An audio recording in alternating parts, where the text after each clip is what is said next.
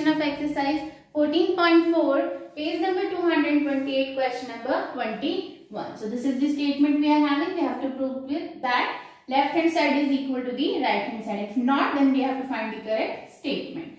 So first of all, we are going to take the left hand side. So this one we are having as equal to the 7x plus 5 divided by 5. Now this one we are having, and the right hand side we are having as equal to the 7x.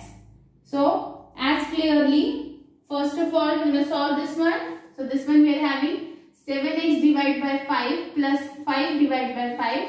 So 5 is cancelled from 5. This one we are having 7x divided by 5 plus 1. Now clearly we can see that right hand side we are having as equal to the 7x. That means left hand side is not equal to the right hand side we are having. Now we have to find the correct statement. So we will write here. So the correct statement we are having is the 7x plus 5 divided by 5. This one we are having as equal to the 7x by 5 plus 1. So this is the correct statement we are having. With this one we have completed the exercise 14.4 and the chapter number 14. In the next video we are going to start with the chapter number 15, Introduction to the Graphs.